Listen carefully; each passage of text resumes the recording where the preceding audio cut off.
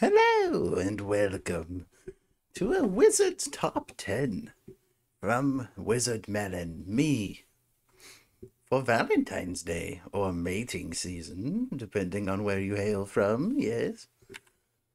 So, one thing that I suppose would be quite useful for this season is an enchanted mop. There's countless uses for such a thing. Cleaning up and other such. You could use your imagination, I believe.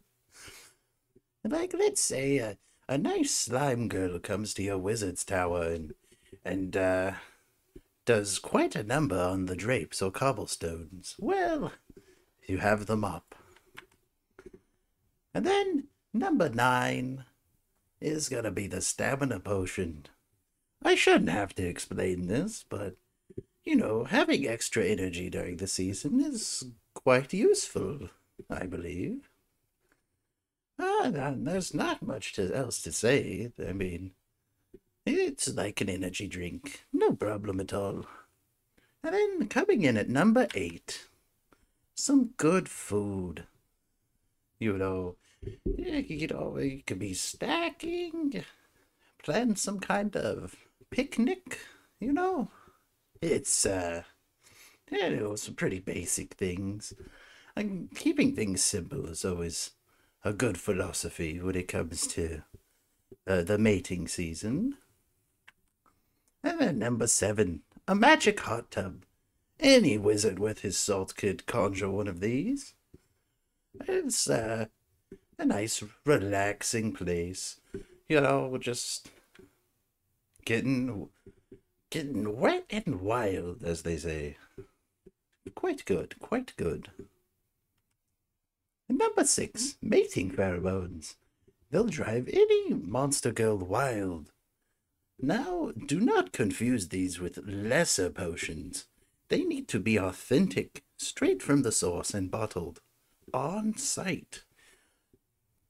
Because there's nothing worse than buying a bootleg mating pheromone that makes you smell like a complete dunce.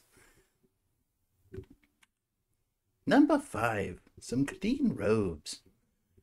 There's nothing worse than trying to woo a nice goblin princess when you smell like an ogre.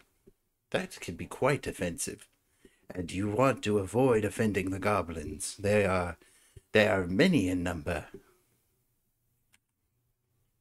Some self-confidence goes a long way. The wizard who believes himself's magic is 10 times as potent. You don't want to be like some kind of apprentice, That would just be embarrassing, really. It's what's inside that counts, truly. And then knowledge.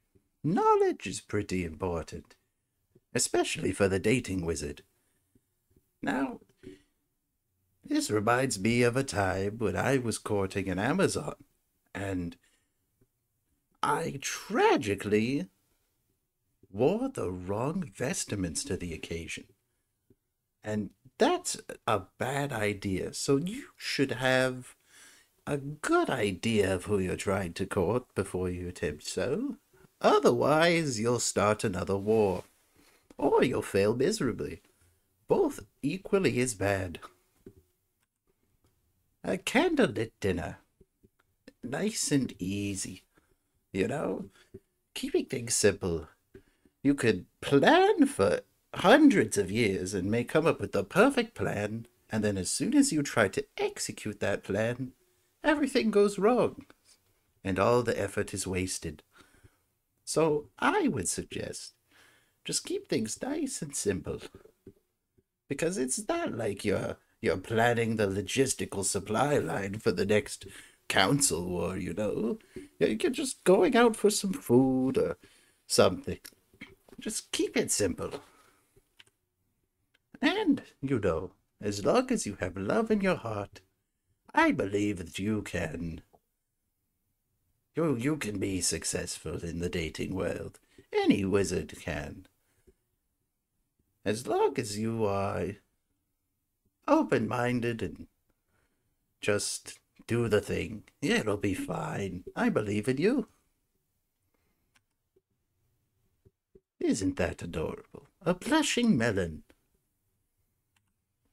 And for this section, I've written a poem. You will find a mate. Even if you're still waiting for your part, I believe in you if there's love in your heart. Love is a lot like a wizard, not always on time, but it always knows precisely when to arrive. If your eyes are unclouded by hate, why not take the plunge?